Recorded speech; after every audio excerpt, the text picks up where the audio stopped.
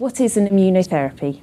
Whether they have an inflammatory disease, whether they have a cancer or an allergy, an immunotherapy is designed to manipulate the immune system, to change the immune system in some way in order to give a benefit and restore that individual to health. Can you tell us a little bit about how each of these types of immunotherapies are developed? Essentially, all of these are devised by studying the underlying biology of these diseases, normally beginning in models of disease, so in cell culture dishes in plasticware in the lab, moving to animal models of disease of varying kinds, and then eventually working and moving into human cells, which allows you, through the study of the basic biology of these diseases, to think about strategies for how you can develop them. And that's across all kinds of immunotherapies, but also across all kinds of diseases. In the case of cell therapies for immunotherapy, one particularly interesting strategy was essentially resulted from the work of Professor Ralph Steinman, who won the Nobel Prize a few years ago. And he identified a type of immune cell called a dendritic cell. Discovering these cells has led to a particularly efficacious, at least in some patients, type of cell therapy, immunotherapy, whereby cells are taken from the patient from the blood of a patient with prostate cancer. They are taken from the blood. They're then essentially conditioned and mixed with other proteins and other cytokines, which are a type of protein that activates the immune system, in dishes in the lab. They're then fed, essentially given antigens from the patient's prostate tumor, which allows them to become activated, and these dendritic cells are then able to essentially, in the body, once they're transferred back in, activate other parts of the immune system to then kill the tumor, destroy the tumor, and allow the patient to at least partially clear their disease, the prostate cancer in this case. Other examples are a relatively newly discovered type of therapy called CAR T therapy. These are essentially taking T cells from the patients with various types of cancer, modifying them genetically, again in plastic dishes in the lab, and transferring them back in. So a similar process. The difference there is that these cells are the direct cells which can then help to clear the tumor and allow the body to return to normality after they've been developing these kind of cancerous lesions, essentially.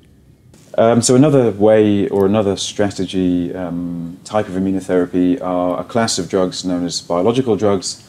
They are a major group of these are the monoclonal antibody therapies developed over the last 30 years or so.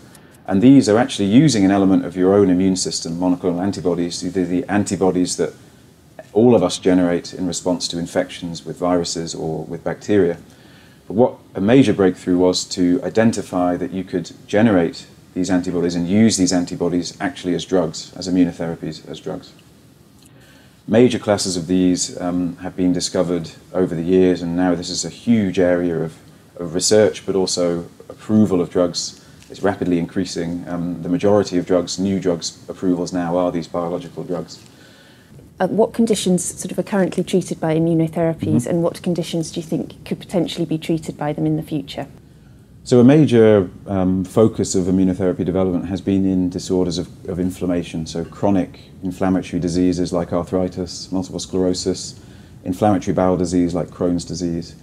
What's been emerging over the last few years is a big focus on immunotherapies for cancers, and this has been an area in which there has been a huge amount of research effort from both the academic and the commercial sector to drive new therapies in the field of oncology, so cancer biology, but linked to the immune system.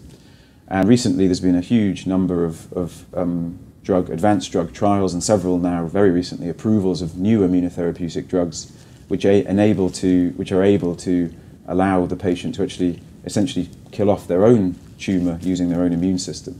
So in these patients with advanced cancers, for example metastatic melanoma or skin cancer, the tumour itself is switching off the immune system, which means that you are not able to kill it, clear it, and allow your body to return to health. What these immunotherapies do is they block that signal from the tumour, which allows your immune system to then become activated, and then your own immune cells to clear away the tumour and allow you to return to health. So this is a very interesting new area or new application for immunotherapies outside of pure immune-mediated diseases. Diseases that we historically were not thought to be immune-mediated, such as Alzheimer's. There's now accumulating evidence that immune pathways are involved, and the biology of the disease appears to be related to immunology. And so immunotherapies designed for other things such as more classic immune-mediated disease may actually have use in other diseases like Alzheimer's, in dementia.